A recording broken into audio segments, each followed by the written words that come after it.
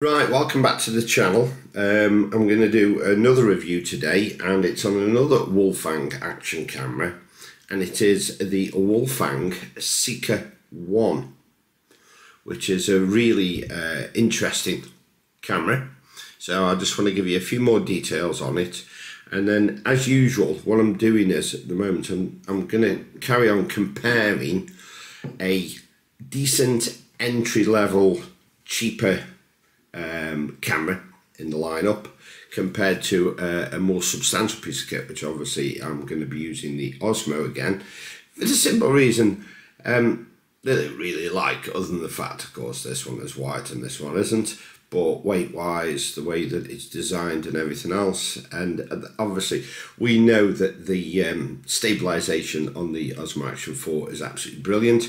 I've got a GoPro Hero 12. I'm not into either one any more than the other in many ways, but they've both got really good stabilization. It's like the market leading. So if I compare an entry level, or should I say a mid-range camera, to such a renowned brand, it just gives you an idea, just not really how good the Osmo is, but how good this is compared to the Osmo. Right, so here we have the Wolfang Seeker One. Rather a strange name. The reason it's called that, it is actually a generic action camera. It is produced by an alternative company as well, but mainly the one I've seen in the UK is by Wolfang. And also there's like two kinds of module that these things can sit in. There's one that goes on your cycle, your push bike. It's like an external battery pack with a built-in light and so on, just so that you can record yourself when you're out and about. Now it states on the details that it is actually a true 4K 60 frames a second action camera, and it records at 100 megabytes per second, which is pretty damn good when you look at that. As I say, it's quite a weighty device. On my previous review on the GA440, if you remember on that one, the actual lens, just the outer unscrewed.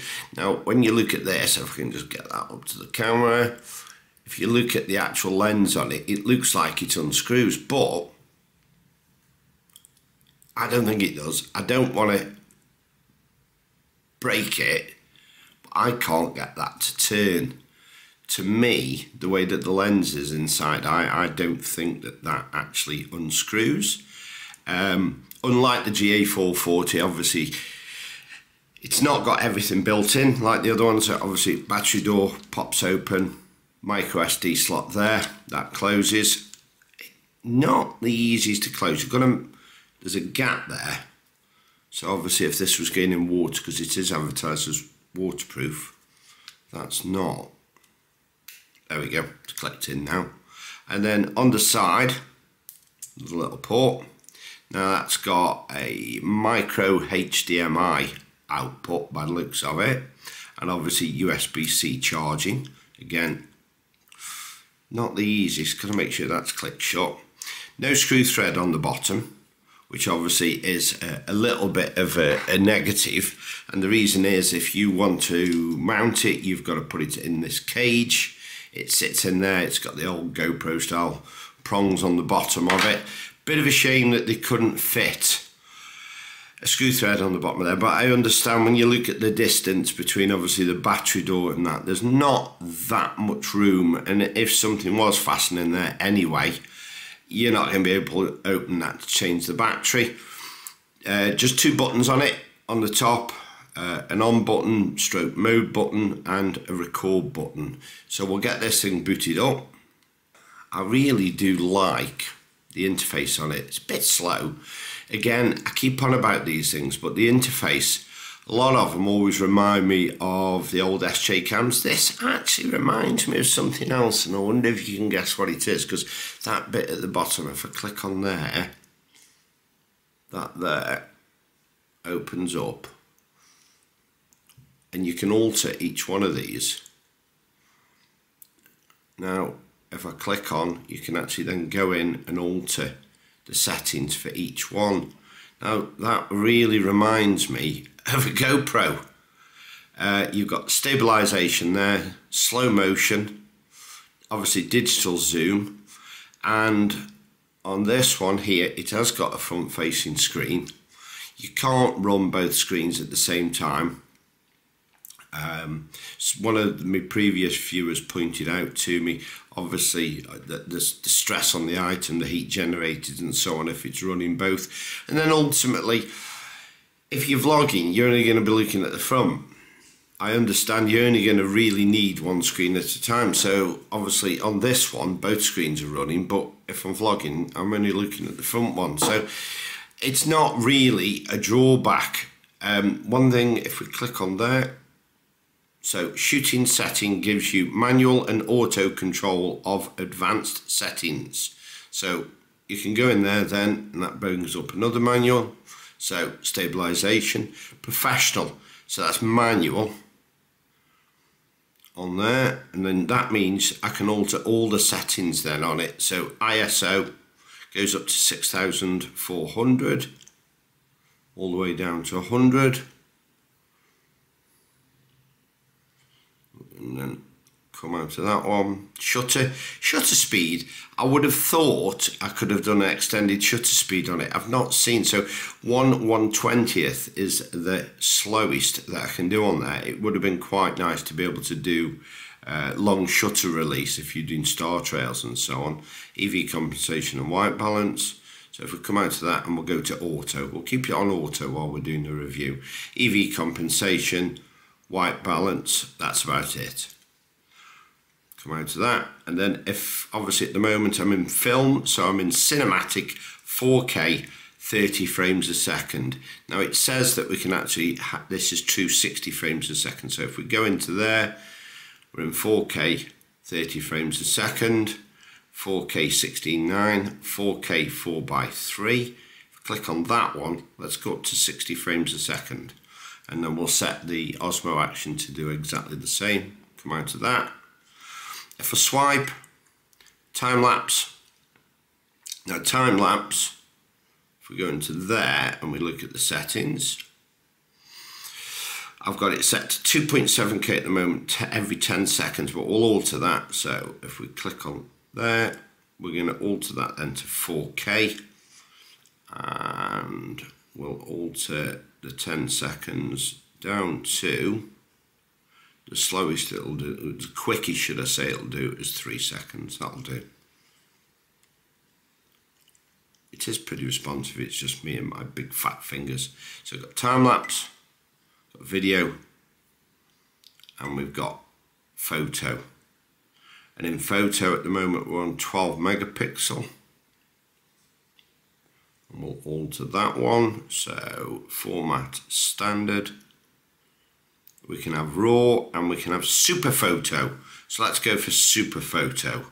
Let's have a look what super photo's like. And I can't quite figure how can I alter that. Click on there, so professional auto. It does advertise as 20 megapixel, but we'll keep it on that.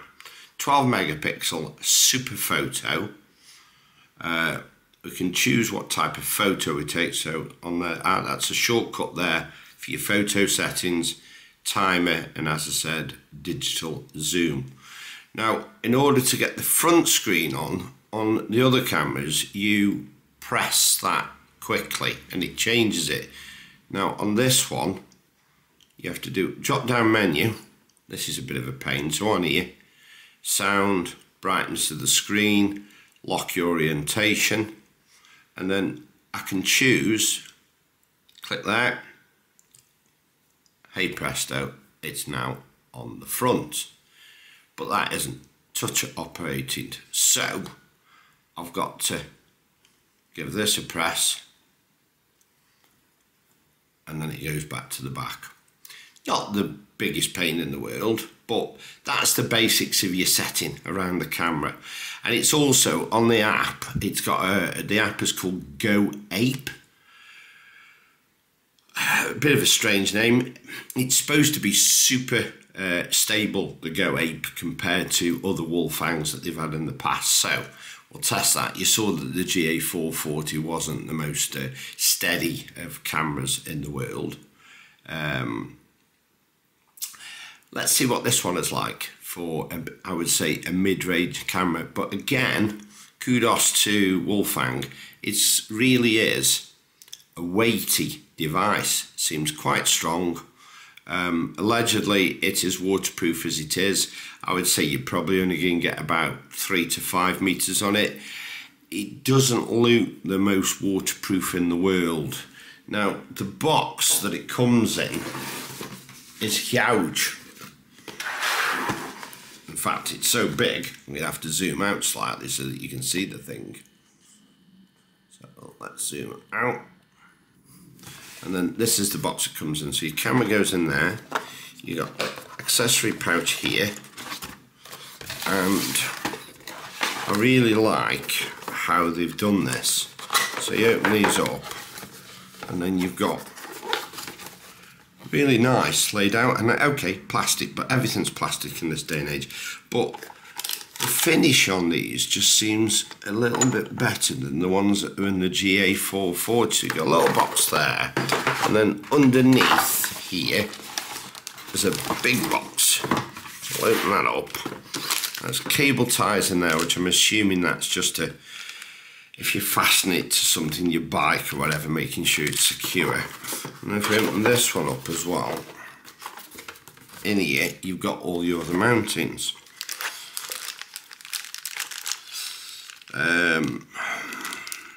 USB, little, some kind of lanyard or something. Can't see a lens cap or something, which would have been nice. This one is quite interesting. You get a separate battery door on there, and the battery door has got obviously a pass-through so that you can be recording and charge it at the same time, which I thought was quite a nice touch. That back in there. Not quite sure why I've got a bit of foam in that one. I'm not quite sure, unless you're supposed to stick it over your mic, but I wouldn't have thought so. And then loads of different brackets and so on, but there is no external waterproof case, so you're only stuck with the built-in waterproof that you've got in the camera. There's also no dual charger, so it comes with 2 batteries, but you're going to have to charge them up in the camera, which again is a shame. And obviously no remote control, which all the others come with a remote control. So there's bits missing out of it. It is, at the moment in pricing, their most expensive action camera at £158. I got it with some money off, so it worked out at £108. We were in a £50 off offer. Again, I've just brought it to review. I will send it back because I do not need that many action cameras. But let's get this thing set up. Let's do it against the Osmo. So this is me now backlit in my living room, as I did the video the other day. As you can see, this is me backlit. And then if I pan round, that's the light from the window. Now, one thing I will give them, again, recommendation for, the front screen, which I'm using now on the Wolfang, is a lot clearer than it was on the 440. The timer showing me that I'm recording is really bright, even for me with my poor old eyes. So I've got it set in cinematic at the moment, 4K 60 frames a second, and obviously I'm recording on the Osmo at the moment, and I've actually just got both of them. I've not tweaked anything on the colour or anything else, but it does seem really clear. I'm dead impressed with that. In the corner where it says, even I can see it now, the screen's gone off again, so to save battery, if I just press the record button, it comes back on. I think that you can actually alter the timeout period obviously on the camera for that. So let's go out, because we've got the stabilization on. Let's nip up the front door.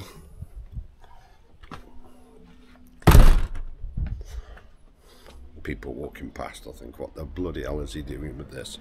Right, we've got both of them recording in 4K 30 frames a second, and that does seem a bit better. I've set the Action 4 to actually ultra wide, and that seems closer to what I'm seeing in the Wolfang, interesting enough. The Wolfang does do HDR video, but I'm just keeping it standard as it is. And we'll see what it's like. Let's go for a quick walk.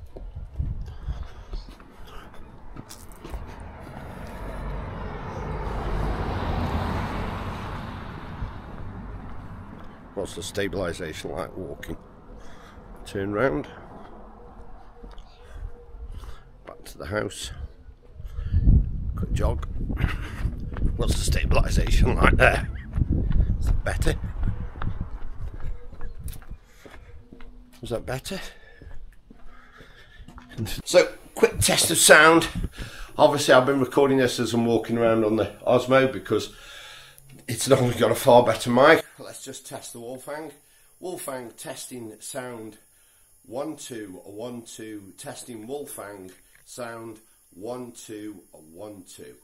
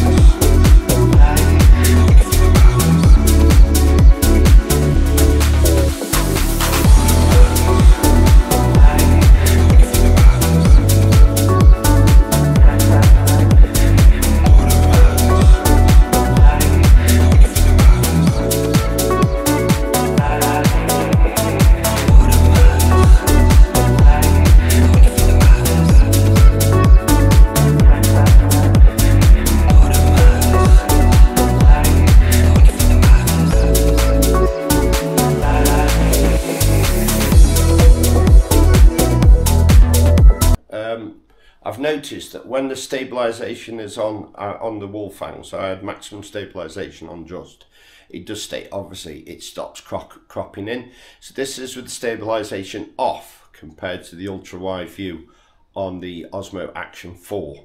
What does that compare like? Right, so you've seen the footage of the Seeker One. I just want to give you a recap after I've done the footage and I've reviewed everything back, what I think. So, it's a really unusual camera. It looks far more expensive than it is. It does look like a really good mid-range action cam. Obviously, as I said, the lens doesn't remove, even though it looks like it should. Let's say maybe you can force it off. They say that the Ace Pro isn't removable, but a lot of people have found out that it is. It's just a tiny little bit of glue holding it on. I suppose if you smashed it, yeah, you're going to look at trying to replace it. It's covered in finger marks. It's really weighty, you know. I don't think that the finish on the doors, the compartments, is trustworthy. I've not obviously dunked it in water, but you do have to make sure when you close the bottom battery door and the side door where the charging port is, that you close it properly. It's disappointing that they don't give you an external battery charger. Disappointing that they don't give you a waterproof case. I think the actual cage for it is quite rubbish, to be honest with you. It's quite flimsy. It does its job. but it's quite, when you put it in, you've got to give it a really good, see how like it doesn't, you've got to line it up on the front to put it in at an angle, and then you've got to give it a really good push to make sure it's in. See, I don't know, I think maybe they could have done a little bit better on that, to be honest with you. And then again, taking it out isn't the easiest either. The screens are really, really good on it. I like the interface. The interface definitely reminds me of a GoPro. I think that's really nice how you've got your shortcuts to get into the different settings. The time lapse on it goes down to 3 seconds, which is sufficient. The slow-mo only does 120 to 120. Does 120 frames a second at 2.7K or 180 frames a second at 1080p. As I said, I do like the interface, because you can just click on that and then obviously it takes you into all your different, you can set them up to suit what your filming needs are. I think the mic on it is remarkably good. It's far better than the 440, I think the mic is. I think the video quality looks better than the 440. The biggest letdown for me is when you go on the app, if you look at it, it's for sale on Amazon at the moment, and you go on the app and it says this Go Ape, and it's like next gen stabilization. You've seen on the video, and I did another clip after that just to make sure I'd not got the settings wrong or anything like that. I think the stabilization is atrocious. It jerks suddenly from side to side, and the EIS is definitely on, because you can take it off and it makes the picture a lot bigger. So obviously when it's on, it's cropping in and it's using a digital effect to keep the video stable. So without a gimbal or keeping this stationary, I just don't think that the stabilization is up to much at all. And at the end of the day, these things are still, whether they're cheap or expensive, is advertised as an action camera. Action involves movement needs stabilization. So to be honest with you, okay, £158, you can buy it for 108 with some of the offers. If you look with it being off, £108 is cheap for camera, I get that.